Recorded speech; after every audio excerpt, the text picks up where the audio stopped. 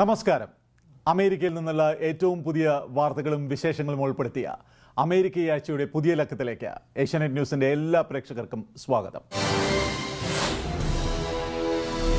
അമേരിക്കയിൽ ഡെൽറ്റ വകഭേദം പുതിയ കൊറോണ വൈറസ് കേസുകൾക്ക് കാരണമാകുന്നു.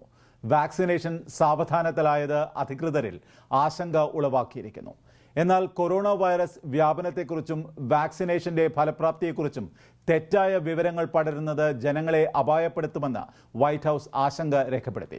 ജനങ്ങൾക്ക് ശരിയായ വിവരങ്ങൾ നൽകാൻ പുതിയ ആപ്പുകളും പ്രചാരത്തിൽ വന്നുകഴിഞ്ഞു.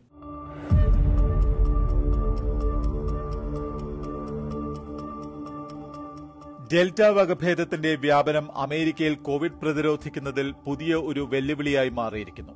കഴിഞ്ഞ 3-4 മാസങ്ങളിൽ അമേരിക്കയ്ക്ക് കോവിഡ് പ്രതിസന്ധിയിൽ വലിയ പുരോഗതി കൈവരിക്കാനായിരുന്നു.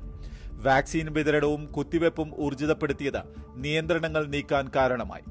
ജീവിതം സാധാരണ നിലയിലേക്ക് മാറുന്ന സാഹചര്യത്തിലാണ് ഡെൽറ്റയുടെ ആശങ്ക അമേരിക്കയിൽ പടരുന്നത്. കോവിഡ് വാക്സിന്റെ നിരക്ക് സാവധാനത്തിലായത് ഡെൽറ്റ വകഭേദത്തിന്റെ വ്യാപനത്തിന് കാരണമായി. അതുകൊണ്ട് പുതിയ കേസുകളിൽ ഭൂരിഭാഗവും ഇതുവരെ വാക്സിൻ സ്വീകരിക്കാത്തവർക്ക് ഇടയിലാണ്.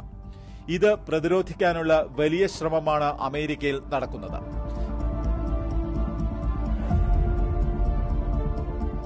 ഗവൺമെന്റ് ജീവനക്കാർക്ക് ഓഫീസുകളിൽ പ്രവേശിക്കാൻ വാക്സിൻ നിർബന്ധമാക്കുമെന്ന് പ്രസിഡന്റ് ബൈഡൻ പറഞ്ഞു. അല്ലെങ്കിൽ എല്ലാ ആഴ്ചയും അവർ കോവിഡ് ടെസ്റ്റ് എടുക്കണം. ന്യൂയോർക്കിലും മറ്റ് സംസ്ഥാനങ്ങളിലും സമാനമായ നടപടികൾ പ്രാവർത്തികമാക്കും. We follow the science. What's happening now is all the major scientific operations in this country and the 25-person group we put together are looking at all the possibilities of what's happening now. We have a pandemic among the non-vaccinated, those who are not vaccinated. ഡെൽറ്റയുടെ വ്യാപനം തടയാൻ ഈ സാഹചര്യത്തിൽ US ഏർപ്പെടുത്തിയ യാത്രാ നിയന്ത്രണങ്ങൾ പിൻവലിക്കില്ലെന്ന് white house വ്യക്തമാക്കി. US പൗരന്മാരോ green card ഉള്ളവരോ അല്ലാത്ത യാത്രക്കാർക്ക് UK, China, India, south Africa തുടങ്ങിയ രാജ്യങ്ങളിൽ നിന്നുള്ള യാത്രാവിലക്ക് തുടരും. ഇന്ത്യയിൽ നിന്നും മെയ് മാസം മുതലുള്ള യാത്രാ അനുമതി നിഷേധിച്ചിരുന്നു. അതും തുടരും.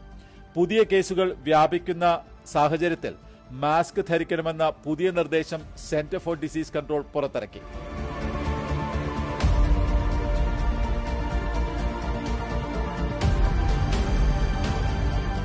അതിനിടെ വാക്സിൻ കുത്തിവയ്പ്പിനെതിരെ പ്രചരിക്കുന്ന അസത്യങ്ങൾ വലിയ ഒരു ആപത്താണെന്ന് US സർജൻ ജനറൽ വിവേക് മൂർത്തി പറഞ്ഞു. കോവിഡിനെ കുറിച്ചുള്ള മിഥ്യാധാരണകളും തെറ്റായ വിവരങ്ങളും പ്രതിരോധ പ്രവർത്തനങ്ങൾക്ക് തിരിച്ചടിയാകുന്നു. ഇത് ജനങ്ങളെ അപായപ്പെടുത്തുന്നുവെന്നും അദ്ദേഹം പറഞ്ഞു. ഇതിനെ ചെറുക്കാൻ മലയാളികളുടെ നേതൃത്വത്തിൽ ഒരു പുതിയ ആപ്പ് പുറത്തിറക്കി. DronaCare. All Kerala medical graduates, innovation incubators എന്നീ സംഘടനകളുടെ കൂട്ടായ ശ്രമത്തിന്റെ ഭാഗമായി പുറത്തിറക്കിയ DronaCare ഉപയോഗിച്ച് ജനങ്ങൾക്ക് കോവിഡിനെ കുറിച്ച് ശരിയായ മാർഗനിർദ്ദേശങ്ങൾ ലഭ്യമാക്കുന്നു. ജനങ്ങളുടെ സംശയങ്ങൾക്ക് വിദഗ്ധരായ ഡോക്ടർമാർ മറുപടി നൽകും. അമേരിക്കയിലെ മലയാളി ഡോക്ടർമാർ ആപ്പ് വഴി ജനങ്ങൾക്ക് ശരിയായ നിർദ്ദേശങ്ങൾ നൽകും. Once you've registered using your mobile number, you can see a list of 3 doctors matching your language preference. You can initiate a free virtual video advice session with any of the doctors by clicking on the request advice button. For the COVID-19 information, you can view the guidelines related to COVID-19 from the home page. സൗജന്യമായി നൽകുന്ന ഈ സൗകര്യം പരമാവധി ഉപയോഗപ്പെടുത്തണമെന്ന് innovation ഇൻക്യുബേറ്റേഴ്സിന്റെ മേധാവി ആന്റണി സത്യദാസ് ഏഷ്യാനെറ്റ് ന്യൂസിനോട് പറഞ്ഞു. Many doctors around the globe have been using social media tools and other telehealth kind of tools to try to make this happen, but it has not been easy. And our employees also, they have been volunteering in various social impact projects, but within the limits of lockdown. And then we have misinformation, right? We heard from friends and family and doctors that there are protocols, but it keeps evolving. A lot of times you try to search for information and you don't know what is trustworthy and what is not.